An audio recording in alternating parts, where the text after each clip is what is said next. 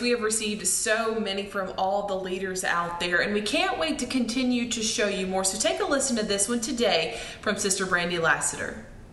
Hello, everybody. My name is Sister Brandy Lassiter. I'm a member of New Testament Tabernacle that is located at 330 North Craft Highway in Chickasaw, Alabama. I'm coming to you out of the book of 2 Chronicles, chapter 7, verse 14 says, "If my people, which are called by my name, would humble themselves and pray and seek my face and turn from their wicked ways, then I shall hear from heaven. I will forgive them of their sins and I will heal their land." Today, the land needs to be healed. The Lord is asking us 4 things today. That is to humble ourselves, for 1. For 2 is to seek his face. 3, to pray. And 4thly, is to turn from our wicked ways. Our land needs to be healed today. We need a healing in the land today.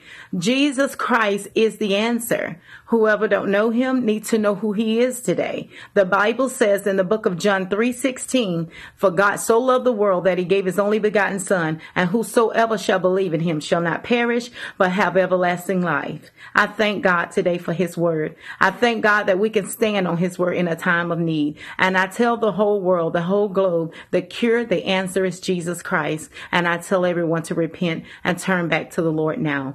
We love you all. We're praying for you all, and God bless you all. Spiritual leaders, keep on sending in your messages of hope. You can either film it yourself like this or get someone else to record you just giving that 1-minute short little message of faith. And go to our Fox News Facebook page where you can send it there in the messenger, and we'll continue to show your message throughout all of our Fox 10 newscasts. Thank you for helping us keep the faith. Committed to Your Faith is sponsored by Mike Ward's Liberty Safes.